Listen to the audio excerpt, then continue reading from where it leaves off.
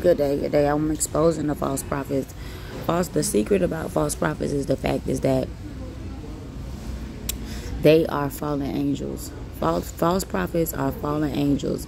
They are the 1/3 of what got swept out of heaven with Satan, because they all turned on God. Okay? And what they're doing is they're sitting in the temple of God, and they are running amok in the kingdom by sweeping away God's very own elect. The Bible says that God's very own elect will be deceived and swept away. And what they're doing is being ordained to become a demon, to serve Satan's agenda. Okay, so I want to read the old prophet and the man of God, which is found in 1 Kings chapter 13, verses 11 through 34. And this actually illustrates what's taking place today in the church. Okay, and it also is prophetic in nature, because God is getting ready to rain disaster on all of this. Okay, so it says here, the old prophet and the man of God. The old prophet in this case will be the false prophet. Okay, and it's going to illustrate how the prophets try to deceive God's people. Okay, so it says here, now a certain old prophet was living in Bethel. His son came and told him all the deeds that the man of God had done that day in Bethel. His sons also told their father the words that he had spoken to the king. Then their father asked them, which way did he go? His sons had seen the way taken by the man of God who had come from Judah. Then he said to his sons, saddle the donkey for me. So they saddled the donkey for him, and he got on it. He followed the man of God and found him sitting under an oak tree. He asked him, are you the man of God who came from Judah? I am, he said. Then he said to him, come with me and eat some food. But he answered, I cannot go back with you or accompany you. I will not eat food or drink water with you in this place. For a message came to me by the word of the Lord. You must not eat food or drink water there, or go back by the way you came. He said to him, I am also a prophet like you. An angel spoke to me by the word of the Lord. Bring him back with you to your house, so that he may eat food and drink water. The old prophet deceived him. So the man, he lied. And the man of God went back with him and ate food in his house and drank water. So although God told the man of God, do not go there and drink no water, eat no food with this man, the man talking about, oh, I'm a prophet too. The false prophet saying that, told the man, I'm a prophet too. You know, you could do it. The angel of the Lord said it's okay for you to come back and eat. So he deceived him. Okay.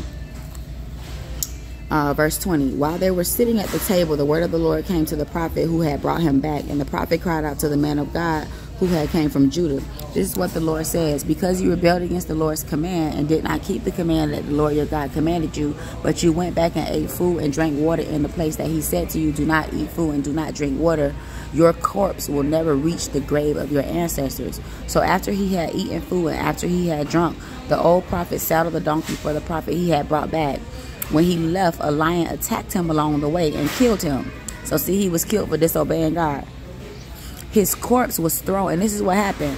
When you get killed, your soul get took into Satan's kingdom. Okay? His corpse was thrown on the road, and the donkey was standing beside it. The lion was standing beside the corpse too. There were men passing by who saw the corpse thrown on the road and the lion standing beside it, and they went and spoke about it in the city where the old prophet lived. Verse 26, when the prophet who had brought him back from his way heard about it, he said, he is the man of God who disobeyed the Lord's command. The Lord has given him to the lion, and it has mauled and killed him according to the word of the Lord that he has spoke to him. Then the old prophet instructed his sons, saddle the donkey for me. They saddled it, and he went and found the corpse thrown on the road with the donkey and the lion standing beside the corpse. The lion had not eaten the corpse. Okay, so the lion had not eaten the corpse or mauled the donkey. So the prophet lifted the corpse of the man of God and laid it on the donkey and brought it back. The old prophet came into the city to mourn and to bury him. Then he laid the corpse in his own grave, and they mourned over him. Oh, my brother.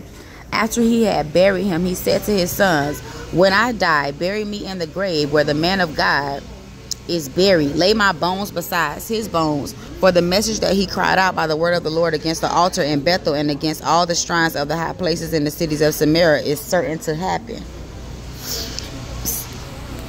And that's what's about to happen. Because they're going to certainly die for what they're doing.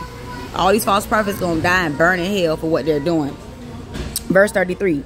Even after this, Jeroboam did not repent of his evil way, but again made priests for high places from the ranks of the people. That's what they're doing. They're taking the ranks of God's elect, and they're ordaining these people because they're being wowed or wooed by the fake miracle signs and wonders, and they believe that they're following God. So they go down there and they get ordained to become a demon and serve Satan's agenda and become one of them.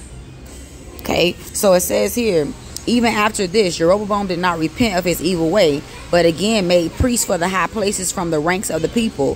He ordained whoever so desired it, and they became priests of the high places. This was the sin that caused the house of Jeroboam to be cut off and obliterated from the face of the earth. This is what God about to do. Wipe them from the face of the earth. Cause disaster. The young kids will die by sword and famine. Okay, this is the real thing. And this is what's going on. And this is what the false prophets are doing to God's very own elect, to God's people. And this is why we must stand for truth. But this is why we need to know the truth, so that we're not deceived by these false prophets, y'all. Okay, so this is the shocking truth about the false prophets. 1/3 that was swept away. They're serving Satan's agenda. They are fallen angels. They never wanted God. All right, be blessed.